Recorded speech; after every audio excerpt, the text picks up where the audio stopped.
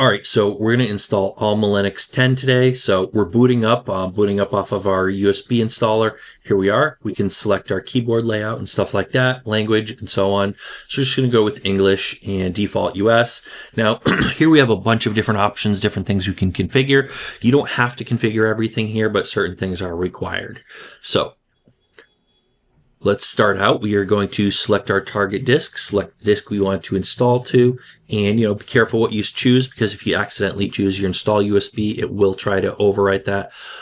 So when we see we're trying to write to this disk here, we need to reclaim some space because we had a previous OS installed here.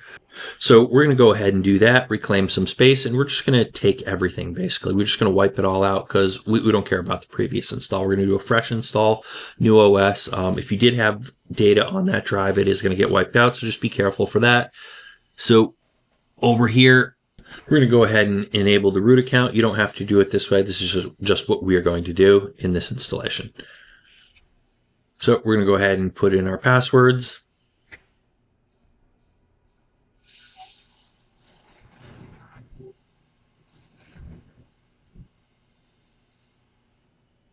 So there we go. Going to continue ahead.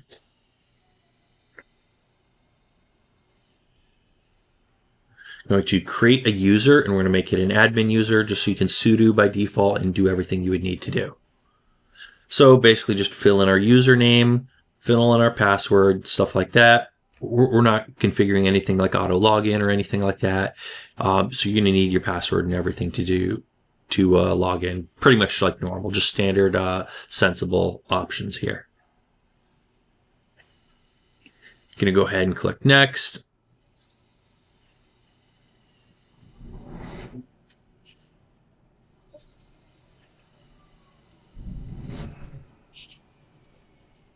Here we can select it. We have a bunch of different software options to choose. We have different basically profiles on the left here.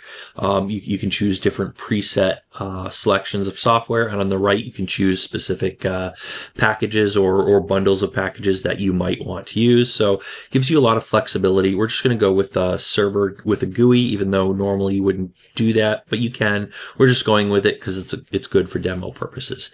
Here we're installing it. Now I sped this up to from I think like 4 minutes down to, actually I think it was 12 minutes. I sped it up to like 12 seconds, something like that. I sped it up by a lot.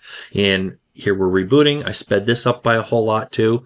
And here we are at our freshly installed system. Going to log in. And basically we just have a pretty generic GNOME desktop here. So I'm going to load in just a second. There we go.